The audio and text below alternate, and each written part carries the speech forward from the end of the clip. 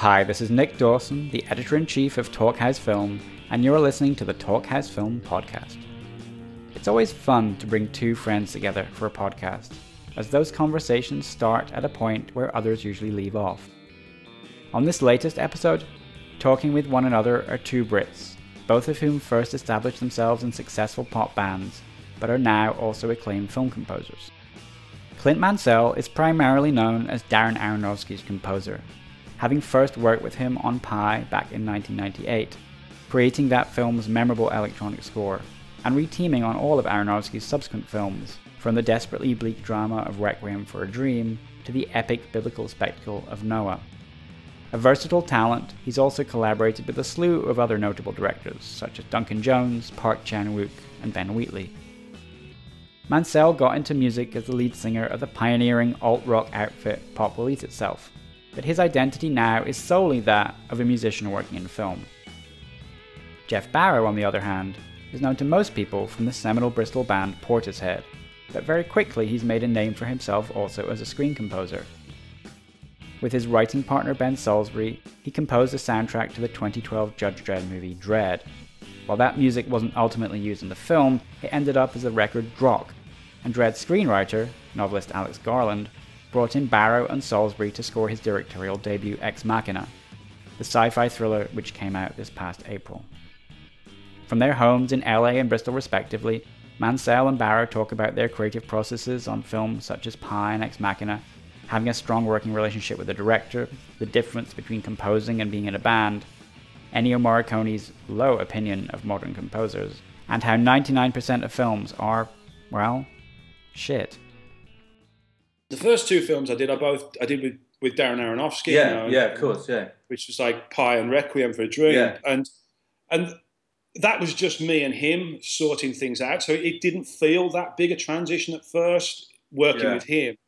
When I went to work with somebody else, brand new for the first time, that was when it really hit me.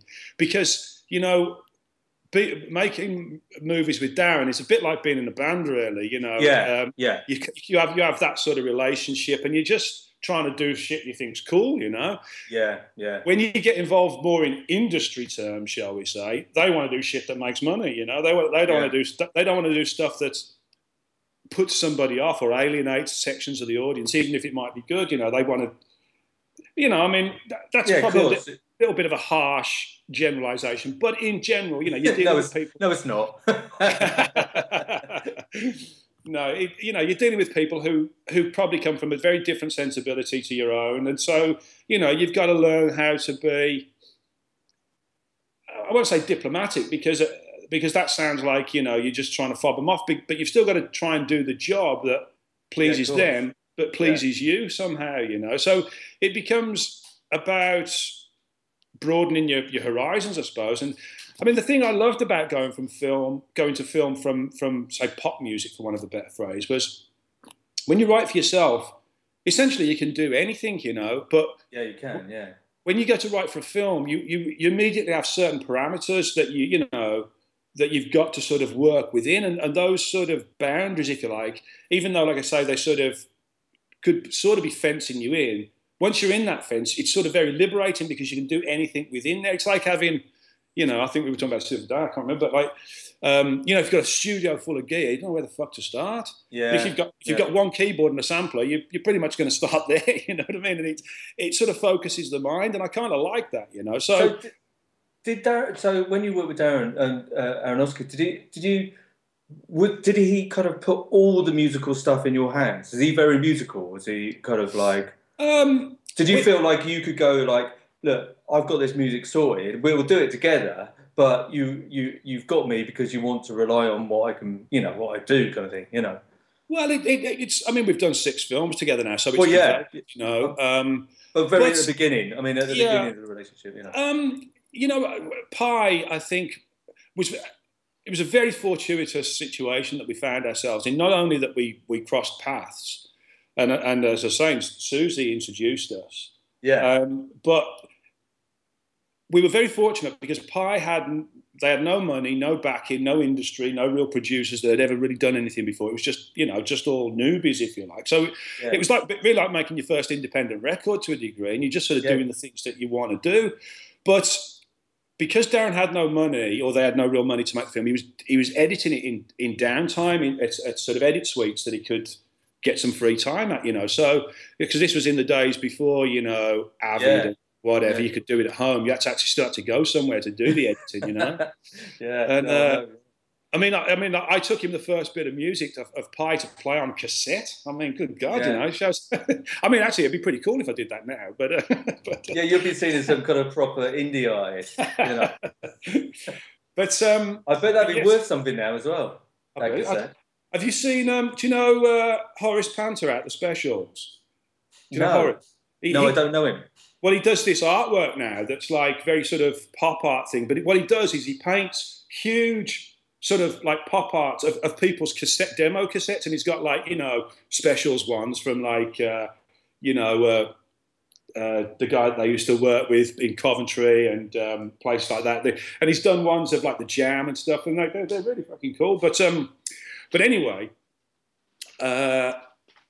He was editing through downtime when he could get. So it took him a long time to edit the film, which meant that basically I had a long time to figure out what the hell I was doing, And luckily, I mean, it took about 8 months, I think, to edit the film. So all through that time, and plus the other thing was he wanted to do a sort of, which I sort of took to be like a Kubrick type of thing, where he used pre-existing electronic music. He only really wanted me to write the opening title piece to start with. But then, because he had no money and no real contacts, he couldn't get clearance on these tracks. So every time one dropped out, I had to write a piece to replace it. And that's kind of how we learned the power of, bespoke music for a film, if you like. And we just sort of figured it out ourselves. And it was the only criteria is whether we liked it or not, whether we thought it was doing what we didn't need to do. So that was a really good way to learn. When you write for a band or you write for yourself, like, the music, this has been my problem, is the music has actually been the most important thing. You've only got the music, and vocals, and you've only got the song or whatever. Yeah. So that is like the highest up the pecking order when you're making a record. When you're in a film, you're sat in a room with the producers or director or whatever. I've been lucky working with Alex so far, but really, music's way down on the pecking order. Do you know what I mean? Yeah. And also, when you're writing, what's the correct term for music that goes under dialogue and underscore. Underscore. I've never written music that no one notices in my life. You know what I mean? Yeah. I mean, I want my every note to kind of hit a backbone or a nerve to put people's hairs on their arms up. I don't, so the idea of like, we just need something, like, I'm like, no. Did you see? You see that interview with Morricone where he was yesterday? I think I read it, where he's saying that modern composers are terrible. Modern film doesn't allow composers to be composers these days. There's like, he just rubbished everybody and everything anyway, which is, if you're any Morricone, I think you're probably well within your rights to say all that. Absolutely, I couldn't agree more. It's just like, okay, whatever you say, mate. You know what I mean? Yeah, I'm not arguing with you. I saw Ex Machina last night. Oh, cool. Yeah, awesome. Fucking loved it. Thanks, man. Oh man, it was brilliant. It blew my mind. Music was great. Obviously, the music's great. I knew that already because I'd heard it, but in the film, it just works so well, and it's you get plenty of ear space. It sounded great in the theatre I saw it in last night. I didn't go for movies. I didn't go for movies 25. I went and paid top dollar for it, but no, it was bloody great. How? Because obviously you had the experience with Alex on Dread. Yeah. That I imagine was very disappointing at the time, but somehow now I would imagine that you'd probably be, wow, that was exactly the best thing that could have happened. Yeah, I mean, obviously Ben, is Salisbury's my writing partner, and we it was going into the Dread thing without being kind of negative about it. What happened was that I got introduced to Alex through a mutual friend, and they were making the Dread film. I've always have been a massive 2000 AD fan, and you know, as so many of us are, you know what I mean, and you know, it was like, wow, this is really an opportunity to kind of, you know, smash a hole, you know, in the world, you know, and you know, and Alex was really behind that as well. It was obviously the weirdest thing about it was that Alex was the writer, but he also had an awful lot. It's a long, drawn out story. Yeah. But what happened was that there was kind of like a financier issue, that basically they wanted a commercial film. So me and Ben delivered, you know, what was actually ended up being the album Drock that we released, and they you know, so we started working on the film. You know, sat down there in the edit, watching it, talking about it with Alex, and everything else. And strangely enough, the director that's noted as the director wasn't there. Basically, right. We were always dealing with Alex and the production company. So we and the editor. So we went along with it, and then I think something happened along the line. They said we want it kind of more modern, kind of like, you know, kind of more standard really as an action movie. And Dread is so close to my heart, you know, like you know, that we just said that we're not going to do it. It's cool. Thanks very much for the you know, for your time. Don't want to mess you about, but it's not going to happen. You almost probably want us to go anyway, and get a commercial writer in, and they did, and it was all worked out. It was good, and so we kind of like left, and they carried on, which was, and then but Alex always said, look, next film, just no mucking about. We're going to do it, you know, which was always nice to know. You know what I mean? Yeah, super. Because we could have dropped him right in a hole by walking out, and whether we made it easier for him or not, I don't know. But so the film was what it was, and it did, you know, it kind of like it did, you know, most probably worse than it should have done. Actually, you know what I mean? Yeah, because it got caught. It got caught in the middle between an action film and a stark kind of trying to keep to the traditional Dread thread. Do you know what I mean? Yeah. So then Alex brought us in like as soon as he could, when he got the funding and everything else, into Ex Machina. We read the script, and we were writing to the script. You know, right. And to be honest, we spent 10 months on that film. Really? Which you know is a very long time. And how you'll know this? What's the standard time that like a composer works on a film? Well, I think if you can get 3 months, you're doing really well. You know, 3 months I think gives you.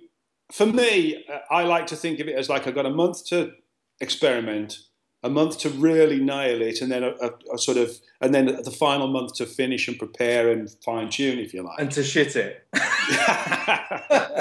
yeah. It basically breaks down into like lying around for 2.5 months and then panicking for 2 weeks to get it finished.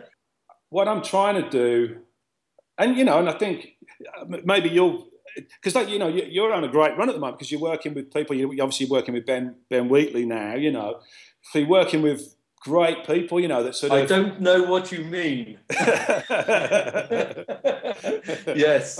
But, you know, you're working with people who are, well, I guess artists, really. You know, they're not industry people in that respect, you know. And, you know, and that, like I said to me, my experience with Ben on High Rise was just brilliant, you know. I mean, it just totally, I wish every experience would be like that, you know. And I think that's the secret of it. He's just trying to find people. I mean, I guess it's recognising who you are yourself, isn't it? You know, like you were saying about Dread, you know, going, well, you know what?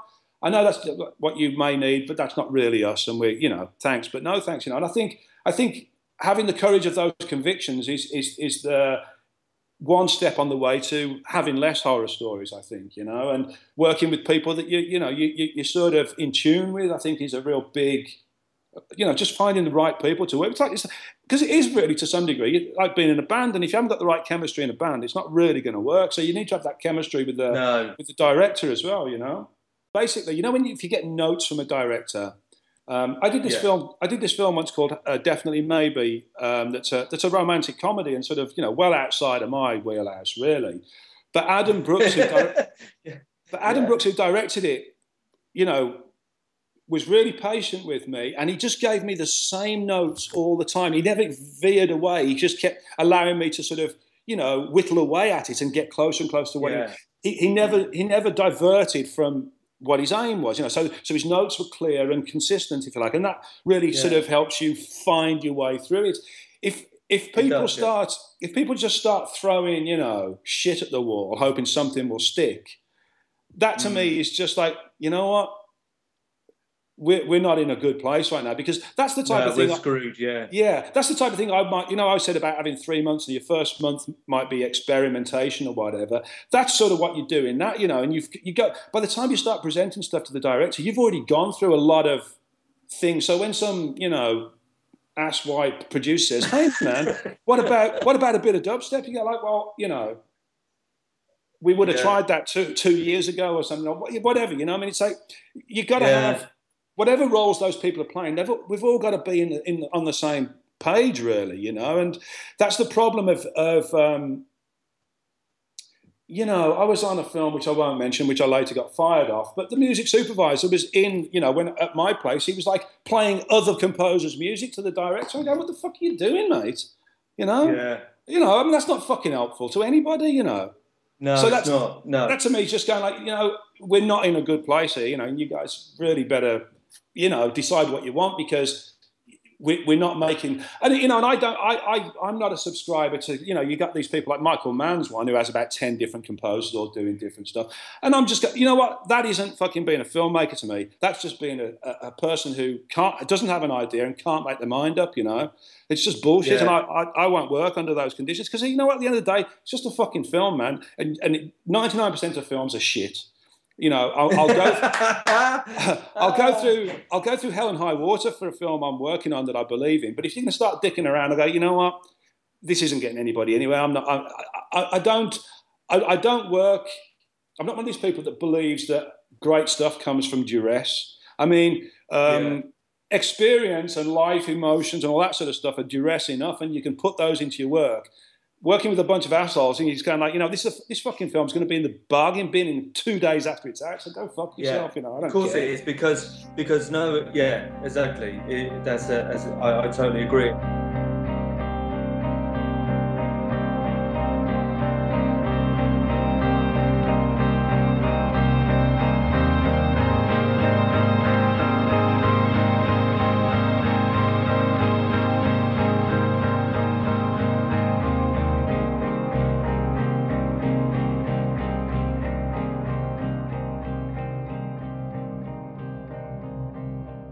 My idea of success isn't, $1 billion at the box office, though that would be very, very nice. The idea for success for me, is coming up with, because to me, it's like, when you see a film, you're working on a film that you're really into, you really love it. To me, it's almost like the music's already written, you just got to find it, And that film, like say, for me, a film like that would say be Moon, that is like, brilliant, it's what it is, and like any producer could have come in and said, like, well, maybe we need a bit of this and that and the other. Well, you know what, maybe you do, but this is what it is, this is the way it works, and that to me strength. It's strength of vision, basically. That's what it is. It's strength of vision, and if there's less strength, then you'll get more people chipping in on it. That's basically how it works, doesn't it? You know what I mean? It's just like, if you go, if a director goes, I know what I'm doing, and I've employed this guy, and you give me the okay, and he knows what he's doing, so let's go and do it. Basically, if it like anything, it's like making a record, isn't it? You get an A&R man, or you get a band. A band knows, which producer they want to work with. he's got his vibe and he brings to that. The band is strongly, they know exactly what they want to do. Then all of a sudden the A&R man and the marketing guy doesn't get involved. It's just like, no, you can screw off. You know what I mean? It's like, we're making this record the way we do it, and you can deal with it how you want to afterwards. Do you know what I mean? I do. Absolutely. Yeah. But so, you know, I definitely come from that school of thought as well. You know that you know, a horse by committee is a camel. You know, I think too many people get involved. If too many people get involved, you can really just, you know, you just end up really being wishy-washy. You know, and you know, I also understand as well that I'm not because of these ideas and feelings and opinions I have. I also know that I'm not right for every film. You know, because I want to do things that I want to see a film and have it bring something out of me. I don't want to. I do these sort of like talks occasionally for BMI. They've got like young composers and stuff like that. And I've done a couple of, you know, just talks to about 30 young kids, you know. And I've said to them, I said, look, you know, if you want to be okay, you want to be a film composer, great, you know, whatever you want to do. I said, but you know, your best strength is to be yourself. I said, because if you think, you know, I'll be like Hans Zimmer. I said, well, there's already 200 kids doing that, and they're all better than you at it already, you know. You got to be yourself, you know. Be yourself. No, I do the same thing, actually, in music. You know, when I was at colleges and stuff, and I've gone down and said the same thing, you know. It's just like, you know, don't go off wanting to be kind of that artist, you know what I mean? Go off and be yourself, I mean, you know, we sound like two old farts now, but hey man, but the cap fits. yeah, exactly, yeah. The cloth honestly, cap. though, the biggest revelation for me, honest to God, was just before I started doing Pi. Even when I was doing Pi, I wasn't that confident of it, but I was going like, why don't my fucking tracks sound as good as the Chemical Brothers? You know, their tracks sound fucking awesome, and why do mine sound shit? You know, and in the end, I decided, well, I guess it's because they're the Chemical Brothers and you're not, you know. What can you do, you know? And that was a great eye-opener for me, you know, to be able to go like, well, hang on a second. You know, I mean, you know... Sorry, these kind of realizations are massive, aren't they? You know what I mean? They are. They just are. I mean, I was massively into kind of like American hip hop, but basically, as a white guy from Bristol, you know what I mean, or not even from Bristol, from Port Said. Basically, I'm not going to be Chuck D. Do you know what I mean? And so you use your strengths, and then you develop. Yeah. You know what I mean? Yeah. It's like, you know. The unfortunate thing is as well, it's that whole thing of with technology as it stands. It's like, you know, you just get these, you know, sample packs, and it's just like, and it's every sound that you ever heard in film or on records is at your disposal. Yeah. And it's like, so the thing is that no one ever sounds like themselves. Yeah. Because they just sound like other people, because they have got other people's snare drums, bass drums, pianos. It's just like, if you take a microphone, if you wanted a piano, you would have to go to your grand's house who's got a piano and put a tape machine in front of it. You know what I mean? And that would pretty much sound like your grand's piano. Yeah. You know, but that's what you've got, and that was specifically of yours. Now you just drag down a menu, and you're on the same piano sound as everyone else. So you sound like everyone else. but that's it, isn't it? I mean, and that's why, you know, you have to keep digging into stuff and trying and making up sounds and finding something basically that, because this is my problem. You know, a G chord, a D minor, whatever, in itself doesn't do anything for me. But, you know, you get a kind of certain sound, or you have a different harmonic against it, or there's a rub against it, and suddenly you've got some sort of, I don't know, feeling or question or emotion, you know, and go, oh, hang on a second. My mantra is, it's easy to score a good film. It's impossible to score a shit one. Yeah. I mean, you know... Well, unless you've got that trailer pack sample, and then you can do, like...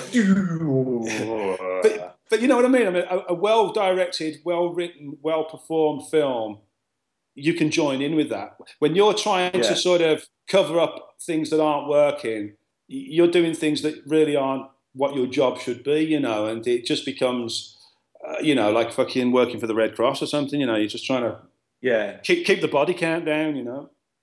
Yeah. Well, there's quite obviously tons of that because obviously you come into that money. I spoke to someone who was a visual effects guy working on a big film the other day, and he's a really genius bloke, and and he's just working on like it's a one of them massive films, and he just said like no one's in control of it. It's completely out of control.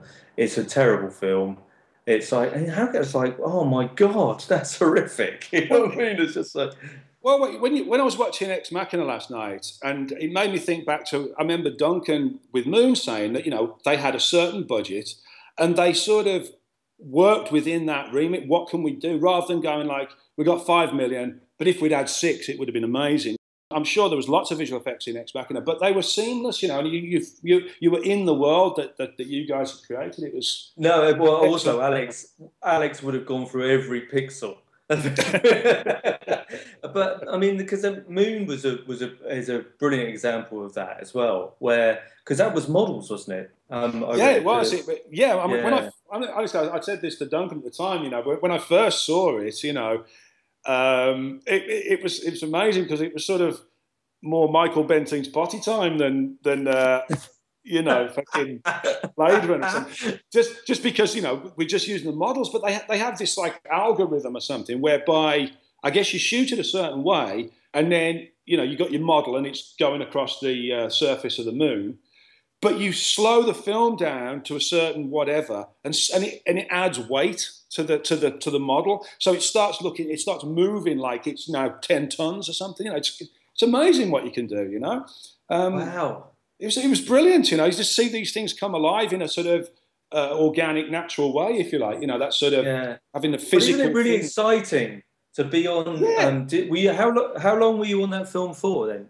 So you were on it quite early as well, seeing I saw stuff. It was edited and the film was there. I mean, Duncan was still fine tuning, and all the effect shots were obviously still to come. So I was probably on that for about 3 or 4 months. I think it wasn't a long time, but it was a good amount of time. But it was just one of those ones that just kind of.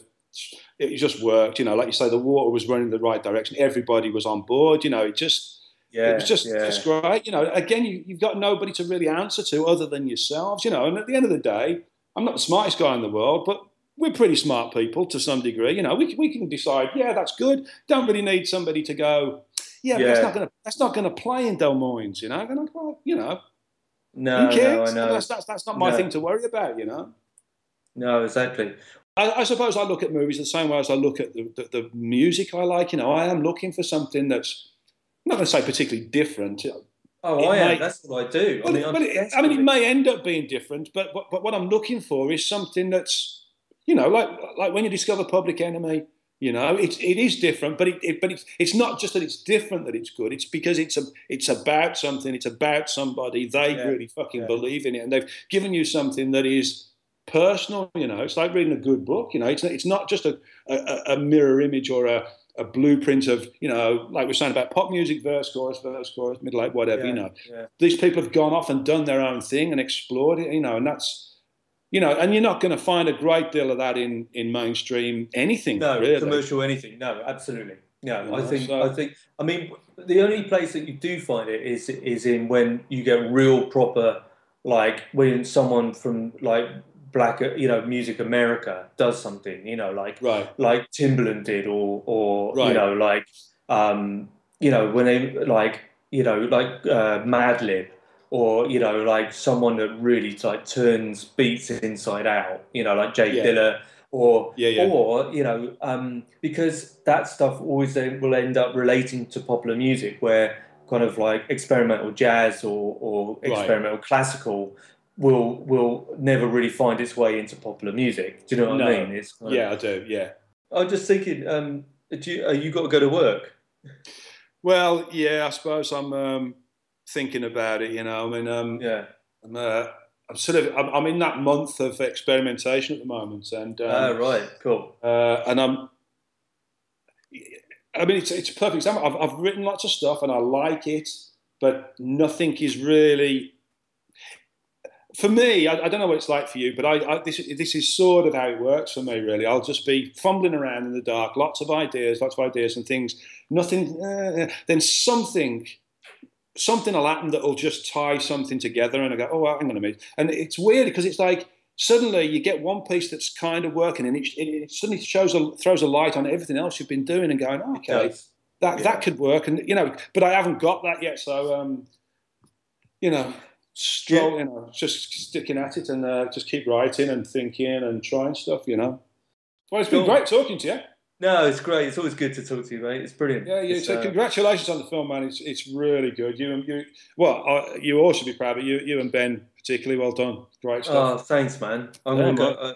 And good luck on your next endeavours, which I've heard about, but I'm not going to say. And you too. And also you're coming over soon, aren't you? So yes, about 6 weeks, I reckon.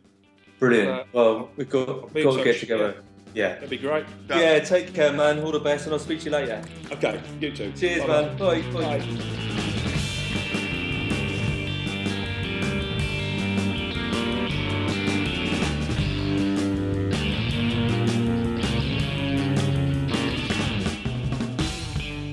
This is Nick Dawson from Talkhouse Film, and you've been listening to Geoff Barrow and Clint Mansell on the Talkhouse Film podcast. The episode was engineered and edited by Elliot Einhorn. For more filmmakers talking film and TV, visit thetalkhouse.com/film. Subscribe to Talkhouse Film and Talkhouse Music podcasts on iTunes, where you can find all our previous episodes. And while you're there, please rate and review if you can.